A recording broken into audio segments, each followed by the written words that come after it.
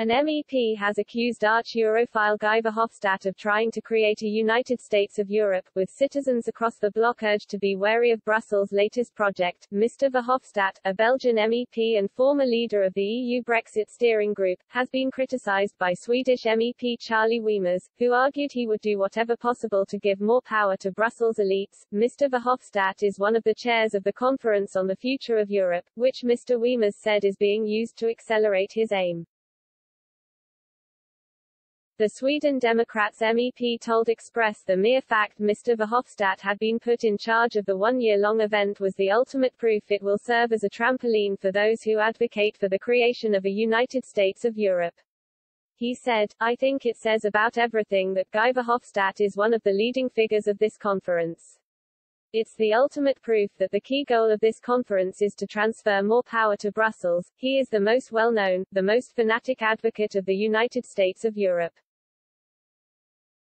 That's why I find a historical connection with the European Convention on the Future of the European Union 20 years ago, with Giscard d'Estaing as the chair then, basically steering that convention the way he wanted to.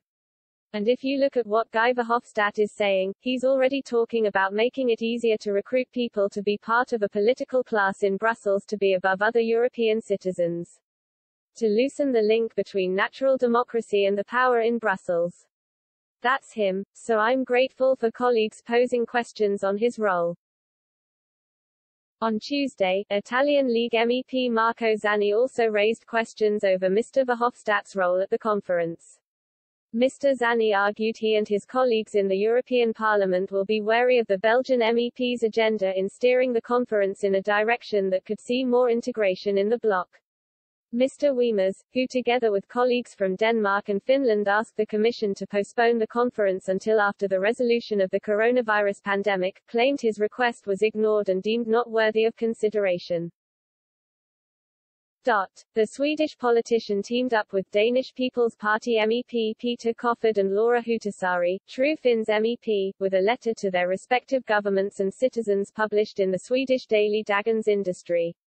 The trio claimed their governments know that the citizens of their countries do not want to increase EU power further.